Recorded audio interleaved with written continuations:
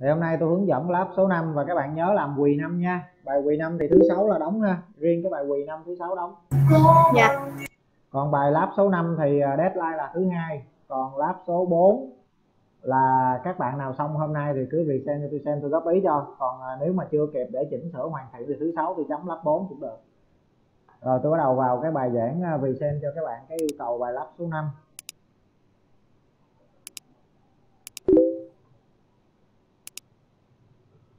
Rồi các bạn có thấy được cái màn hình tôi chia sẻ chưa các bạn? Các bạn thấy được hết chưa? Dạ rồi thầy. Rồi ok, tôi bắt đầu ha. Thì đây bài lắp số 5 đây. Rồi bài lắp số 5 thì các bạn sẽ bước qua cái vấn đề là chúng ta sẽ thiết kế cái tem nhãn cho một sản phẩm. Bởi vì cái tem nhãn nó cũng là thuộc cái dạng nằm trong cái bao bì các bạn, nó là một cái thành phần. Thì ở đây nó xuất hiện ở đâu? Ví dụ như cái phần artwork của bài lắp số 4 là làm cái bao bì thì các bạn biết rồi. Thì ở đây cái phần tem nhãn là ví dụ như các bạn có làm những cái sticker nè, các bạn dán lên sản phẩm chẳng hạn thì nó cũng gọi là tem nhãn. Hoặc là các bạn làm cho thiết kế cho nó trên một cái bao bì, xin lỗi các bạn, trên cái tem nhãn dành cho những sản phẩm đặc thù, ví dụ như lon nước ngọt nè, đó thì lon nước ngọt là cái thân của lon nước ngọt, các bạn quấn nó vô đó thì cái đó cũng là tem nhãn, và lon nước ngọt bản thân nó đã là bao bì rồi, nó chứa cái sản phẩm đó là cái nước.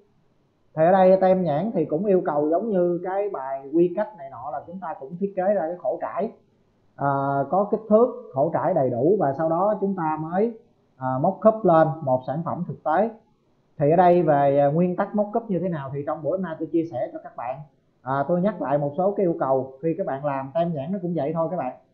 Thứ nhất là logo nó có giống như cái file tôi đang resend các bạn coi đó, toàn bộ là khổ trải hết. Logo nó có ha, rồi hình ảnh minh họa, rồi tên sản phẩm, rồi thông tin sản phẩm và barcode cũng có luôn. Nó như vậy đây, rồi tới qua cái slide này các bạn sẽ xem. Đó. Ở đây toàn bộ là cái tôi chiếu lên tổng hợp để các bạn dễ hình dung. Đây là cái khổ trải một cái tem, cái nhãn của một cái sản phẩm. Cụ thể đây là cái sản phẩm tôi nói ví dụ như đây là cái lon nước sốt cà chua đây các bạn. Thì để làm được cái sản phẩm mà chúng ta in ấn lên thì các bạn phải thiết kế ra một cái tem. Đây cái tem nó quấn xung quanh cái lon cà chua đó. Thì đây là chính là khổ trải của nó đây. Logo có đầy đủ, tên, rồi hình ảnh minh họa và barcode, thông tin sản phẩm đầy đủ hết, các bạn thấy ha, nó không khác gì làm cái bao bì cấu trúc hộp bao bì bình thường. Thì ở đây các bạn làm xong bài lắp số 5 là các bạn sẽ thiết kế cho tôi cái khổ trải như thế này, quy cách y chang như vậy, cũng càng lề đồ đàng hoàng hết, kích thước đàng hoàng hết, nhưng mà chúng ta chỉ mô phỏng thôi. Sau đó các bạn mới thiết kế trên AI, xong sau đó các bạn xuất ra cái file hình ảnh, đó là file JPEG giống như tôi đang chiếu trên đây, toàn bộ là file JPEG tôi ép vô á. Rồi các bạn dùng cái file JPEG này, các bạn mở Photoshop lên, các bạn áp vô cái hình cái lon thiệt chẳng hạn. Thì cái hình này các bạn cứ lấy cái lon thiệt cũng được nữa. Rồi mình dùng cái kỹ năng Photoshop mình áp vô. Thì cái kiểu làm như thế này nó gọi là mình làm mockup, là để cho khách hàng họ hình dung được các bạn ha, để tạo được cái gần như là cho người ta mường tượng được cái sản phẩm thật á, gây cái cảm giác thật đó các bạn ha. Đây ví dụ tiếp đó, ví dụ như cái túi này các bạn thấy nè, cái túi này túi đựng hạt điều.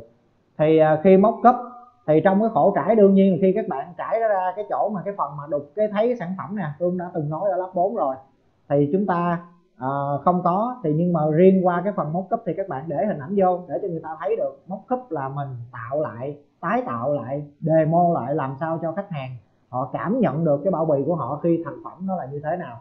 Thì đó nó gọi là mockup, và cái thuật ngữ này nó dùng rất là nhiều trong giới design các bạn nha.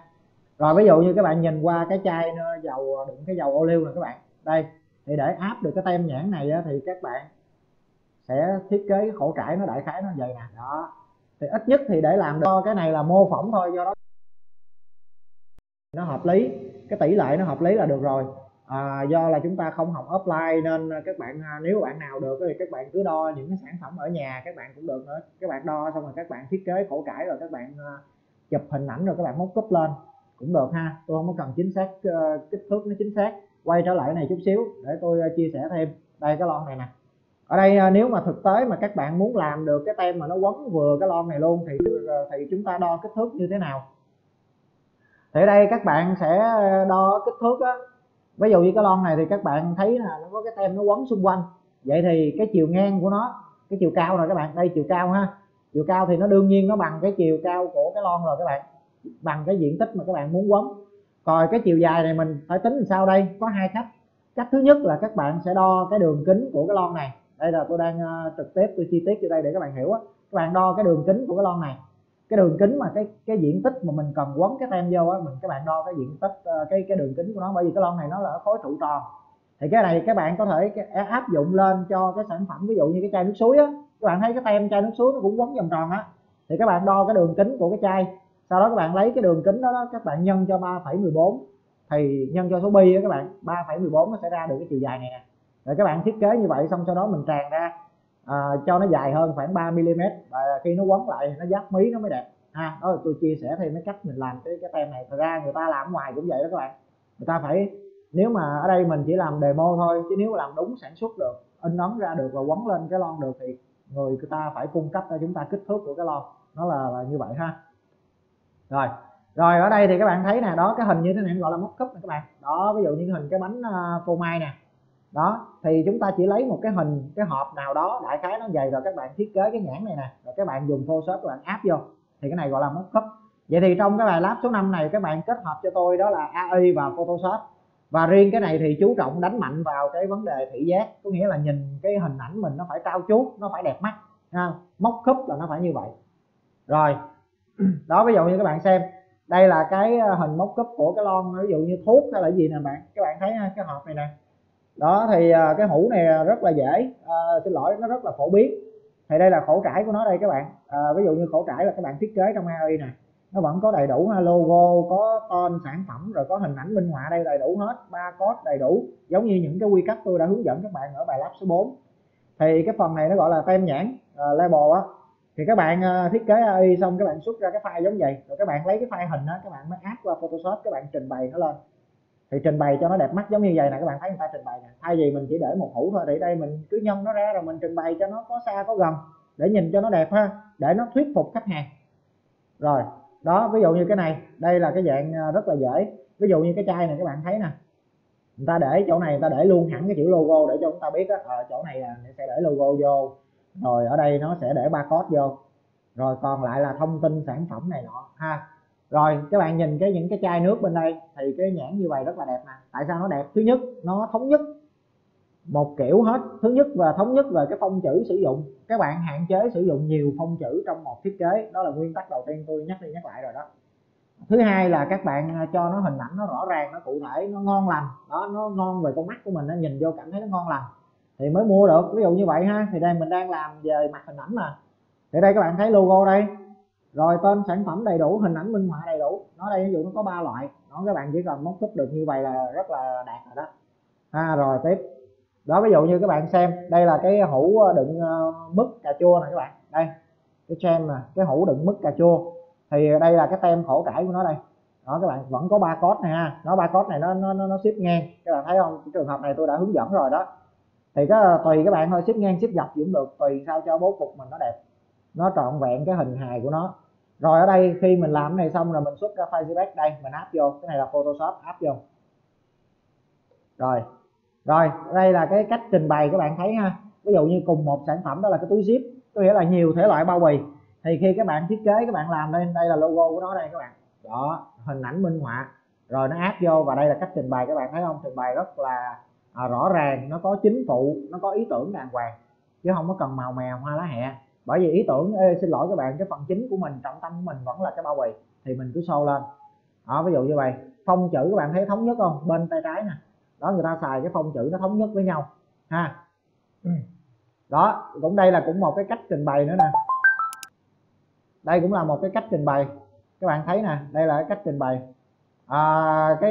Cái góc này nó trình bày, nó xếp như vậy cho nó lạ các bạn nha, nó xếp như thế này cho nó lạ mắt, các bạn xem ha. Giống như cái trên mình rải những cái túi này, những cái túi bao bì mình rải tự nhiên ngẫu nhiên thôi, ở trên mình nhìn xuống thì cái bố cục mình nó mới đẹp. Rồi còn cái này là cái phần cái hộp cơm này các bạn, hộp cơm hộp xôi gì nha, đây hộp cơm hộp xôi gì đây nè. Thì cái này cái tem cái nhãn vẫn thiết kế bên AI, sau đó các bạn xuất ra, và cái này là dùng Photoshop áp thôi chứ không có gì phức tạp hết, này là kỹ năng Photoshop mình áp vô. Còn cái file mockup là các bạn sẽ download những cái file giống vậy nè các bạn, có ví dụ như cái túi zip nó trắng trơn này nè, sau đó mình xuất ra file ảnh, mình lấy Photoshop mình đập vô, hoặc là các bạn lấy luôn cái hình này luôn, nó có sẵn luôn, sau đó mình Photoshop mình thay cái hình mình vô, Thì đó là cái cách mình làm mockup ha. Đây, ví dụ như các bạn thấy hình ảnh không, rất là trau chuốt nha. Ví dụ như cái này là cái phần sữa chua của cái làm cái hương vị dâu này, các bạn thấy không, người ta trang trí, nó chỉ là mang tính chất trang trí cái hình phụ thôi, cái chính vẫn là cái bao bì. Đây là cái này nè các bạn, đó, cái lốc sữa nè, cái sữa chua ha, vẫn là cái bao bì. Còn những cái này nó trang trí để làm cho nó ngon lành hơn thôi, nó là hỗ trợ tối đa cho cái sản phẩm của mình. Và các bạn thấy nó đặt để cái vị trí rất là hợp lý vô ngay cái điểm vàng của mình ha. Và cái này các bạn xử lý làm sao cho nó mang tính chất đúng nghĩa background nếu mình thêm vào. Chứ nếu các bạn thêm vào mà các bạn thấy nó tranh chấp với lại cái bao bì mình nhiều quá thì phải coi chừng, mình thiết chế lại. Rồi những cái lon này cũng vậy. Thật ra những cái này là toàn là mockup không à, chúng ta đau về chúng ta bỏ cái hình của mình vô thôi. Rồi đó là cái phần giải thích về mockup, nó cũng rất là dễ hiểu thôi các bạn, quan trọng là kỹ năng mình làm thôi ha. Rồi riêng cái phần chúng ta lấy những cái hình ảnh này chúng ta mockup thì như thế nào, thì các bạn lên cái trang web này, các bạn đây tôi mở trang web thì các bạn coi.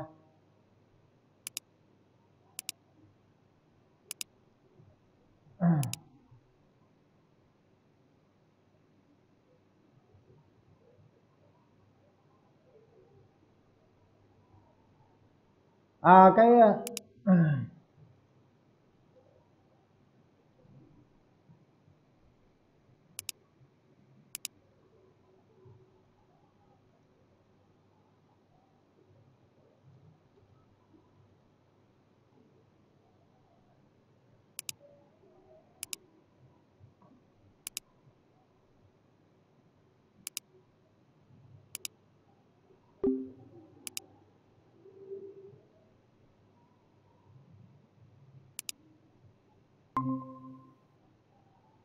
alo alo các bạn nghe rõ chưa các bạn, bây giờ nghe được chưa? Rồi, ơi, ok rồi. Rồi vậy tôi giảng lại ha, nãy giờ không nghe gì luôn hả? Không thầy ơi. Rồi để giờ tôi không biết, tại tôi lo cái reset nên tôi cũng không biết ha. Rồi để tôi reset lại nhé. Dạ dạ.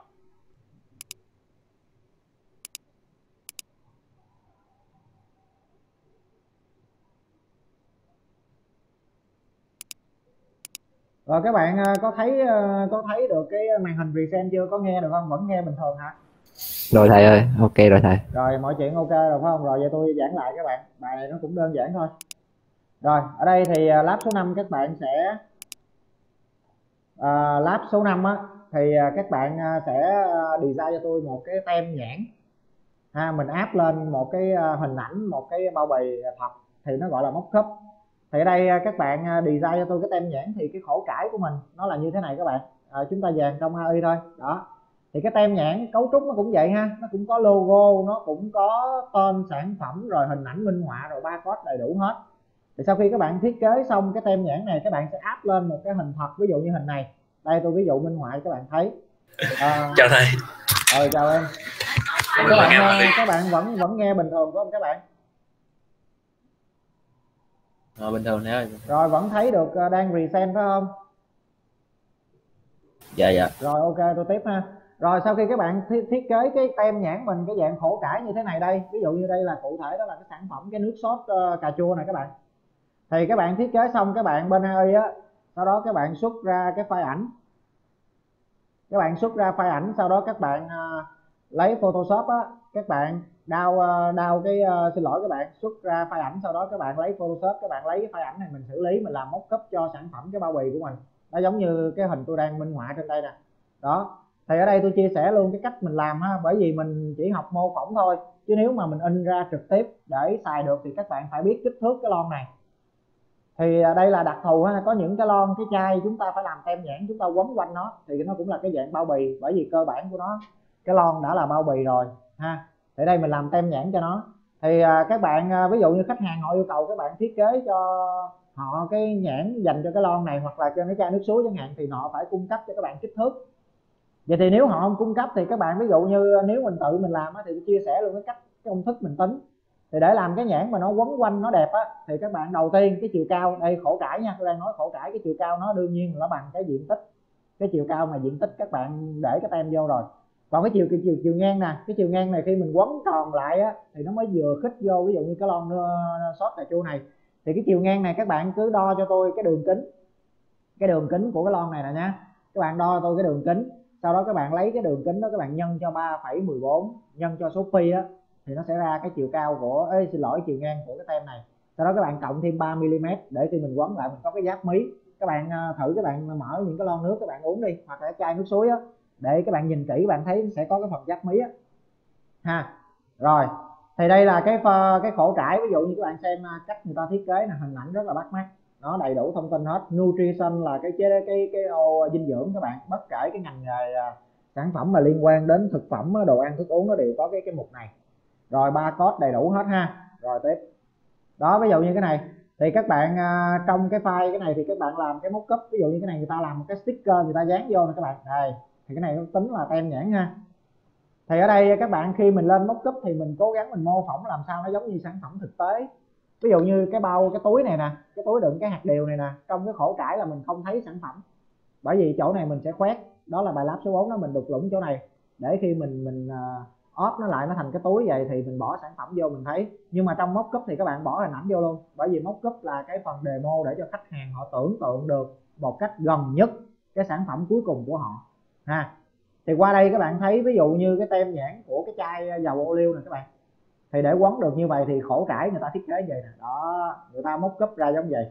Thì tôi qua một cái slide nữa để tôi nhấn mạnh cho các bạn hiểu. Đó, ví dụ như cái slide này các bạn thấy ở đây là làm cái tem nhãn của cái bánh phô mai nè các bạn, chi nè, phô mai. Thì ở đây các bạn phải chọn kiếm cho tôi cái hộp, ví dụ cái hộp giống vậy, các bạn phải có cái ý tưởng là cái bánh các bạn đựng trong cái gì. Thì các bạn ví dụ như tôi thấy đựng trong cái hộp này nó hợp lý thì các bạn kiếm cái hộp này, xong đó các bạn áp cái hình Photoshop vô, áp cái tem nhãn mình vô. Vậy thì vấn đề bài lab số 5 là các bạn thiết kế cái tem nhãn và các bạn làm mockup. Thì cái này gọi là mockup nè, có nghĩa là mình demo cái sản phẩm nó gần như là thật nhất á, để khách hàng họ hình dung. Do đó cái hình ảnh các bạn phải hết sức là cao chuốt cho tôi ha. Chú ý chúng ta cách trình bày hình ảnh nó phải cao chuốt giống như vậy, đại khái vậy nè, nhìn nó phải hấp dẫn, nó ngon con mắt. Rồi đó, ví dụ như qua cái hũ này các bạn thấy nè, những cái hũ này nè, thì đây là cái khổ trải của cái tem. Thì cái file này thiết kế bên AI, sau đó xuất ra file hình rồi lấy Photoshop áp vô. Ở đây người ta cố tình người ta tạo ra 3 cái hũ, các bạn thấy to nhỏ khác nhau không, để tạo cảm giác không gian xa gần ha. Gần thì nó lớn, xa thì nó nhỏ, rồi chúng ta áp vô để cho trình bày cho nó đẹp. Thay vì ở đây chúng ta để một hũ thì nhìn nó lẻ loi, nó cô đơn lắm. Rồi qua tới cái này các bạn thấy ha, ví dụ cái chai này người ta làm concept nè, ví dụ như chỗ này người ta để luôn chữ logo luôn. Ví dụ như khách hàng họ thích cái style của cái nhãn này chẳng hạn, thì họ sẽ đưa mình cái logo, mình sẽ đặt vô đây. Rồi chỗ này mình để cái barcode chẳng hạn, đó thì nó gọi là cái concept ha.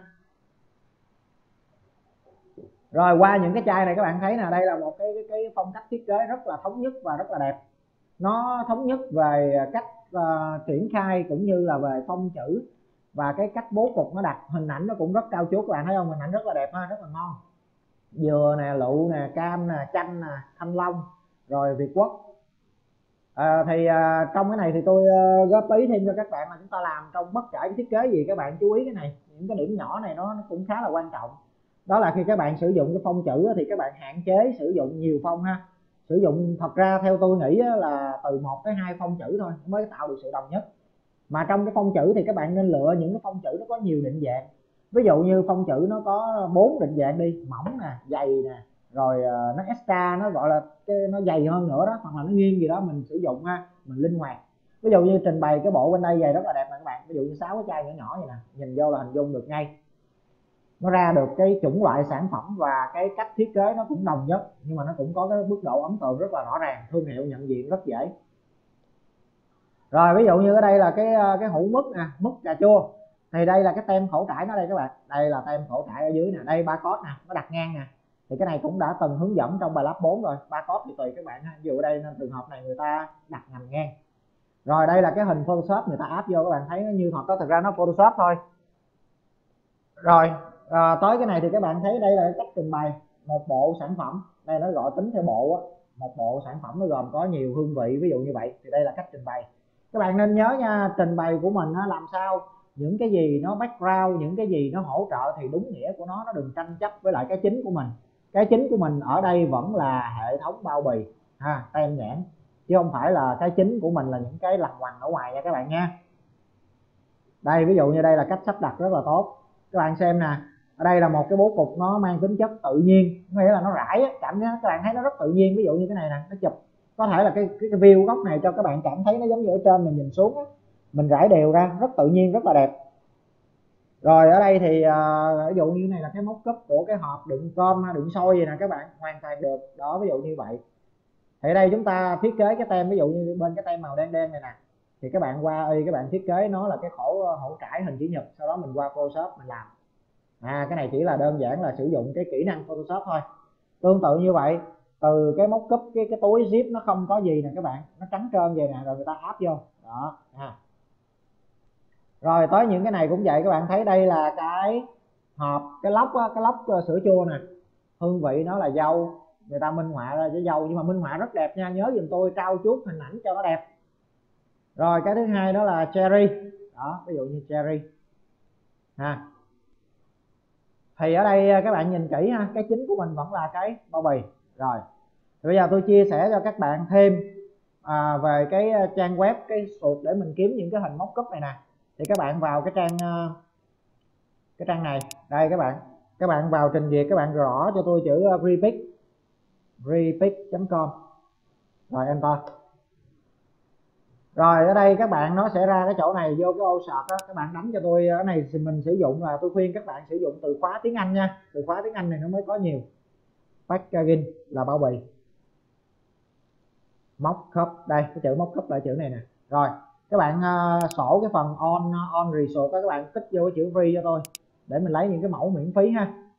Rồi mình search, rồi nó ra rất là nhiều đây các bạn. Đó, các bạn thích kiểu nào thì mình lấy về rồi mình thiết kế tem nhãn gì đó, banner, thậm chí là các bạn mockup luôn bài lab số 4 của các bạn cũng được. Rồi mình mockup, mình download về, mình mở Photoshop ra, mình download về, mình mockup đây, hộp giấy tuyếp rồi đầy đủ hết, rồi túi zip nè, đầy đủ luôn đó, ví dụ như cái chai xịt có luôn, rồi cái túi này, cái túi ni lông nè có luôn. Rồi đây ví dụ như cái hộp trắng nè, rồi đây là cái hũ nè, rất là nhiều nha các bạn nha. Rồi ví dụ như cái này cái tiếp, cái là cái gói cà phê hay là cái gì đây chẳng hạn. Rồi cái đây là nó, đây là cách trình bày. Rồi đây là cái túi sách đây, rồi cái hộp cơm, hộp shop nè đó, đầy đủ hết đây, ví dụ ly nhựa nè. Rồi thậm chí nó mockup cho chúng ta cái thùng cạc tông, cái giấy cạc tông đây rất là nhiều các bạn. Đây chỗ này là cái hộp đựng sản phẩm tươi sống nè, cá hồi, đùi gà, tôm gì đó, bạn nào có làm cái đó thì mình làm đây, rất là đầy đủ ha. Trong đây các bạn chỉ việc đây, túi vải đây, rồi các bạn cứ bấm qua next page, trong đây nó nhiều lắm đó. Các bạn download mấy cái này về, các bạn làm mockup đó, ví dụ như lon nước nè. Thì ở đây các bạn tùy các bạn trình bày làm sao cho nó đẹp, nó ấn tượng, tôi không có quy định là các bạn phải làm bao nhiêu mockup ha. Thì cái này là chúng ta lên ý tưởng, mình làm sao các bạn hãy xem tôi như là khách hàng vậy đó, các bạn làm mockup làm sao cho nó đẹp mắt để thuyết phục tôi, ví dụ như vậy. Rồi còn cái trang web mà các bạn có thể kiếm hình gì đó thì các bạn có thể tự kiếm ở trên mạng ha. Ở đây tôi có chia sẻ một cái trang nữa, đó là cái trang bisabay.com đây. Trang này nó cũng chia sẻ tôi hình ảnh nó khá là nhiều và rất là đẹp mắt. Dù tôi đánh chữ cherry thử coi, email, rồi tôi bấm tạo thử cherry, nó lại ra cái này nè đó. Dù nó có những cái này, các bạn cứ search trong đây, hình nó đẹp lắm nè, ví dụ như hình này nè đó, chúng ta cứ search thử ha. Và các bạn nên search cái từ khóa nó là tiếng Anh đó. Thì cái này tôi chia sẻ thêm thôi, ngoài ra các bạn có thể tự kiếm những cái nguồn khác. Còn cái mockup thì các bạn vào cái trang Freepik nha, giống nãy á, Freepik cái trang mockup nó khá là nhiều và nó miễn phí đó. Cái trang này nè, nãy tôi chia sẻ nè. Rồi đó là toàn bộ cái bài giảng của cái bài lab số 5 là mình thiết kế tem nhãn và mình làm mockup cho cái hệ thống bao bì của mình. Các bạn có thắc mắc gì không các bạn? Các bạn hiểu không? Hiểu thầy. Rồi ok, vậy thì tôi sẽ dừng chia sẻ ở đây và tôi sẽ up cái video bài giảng này cho các bạn ha. Rồi ok. Cái bài hôm nay thì các bạn nhớ làm bài Quỳ 5 nha. Còn bài lab 4 thì bạn nào muốn chấm, muốn góp ý gì đó thì cứ present lên. Và cái bài lab 4 tôi sẽ thứ 6 là tôi chấm luôn. Chính thức tôi chấm luôn là cái file hoàn thiện. Còn cái bài lab số 5 này nè thì thứ 2 tuần sau tôi chấm. Và các bạn nhớ chia nhóm cho tôi nha. Các bạn tự chia nhóm cũng được, còn nếu mà các bạn không cảm thấy mà tự chia nhóm nó khó gì đó thì tôi sẽ chia nhóm ngẫu nhiên. Nhóm tối đa là 4 em thì nhóm các bạn đại diện một em gửi cho tôi cái danh sách nhóm ha. Rồi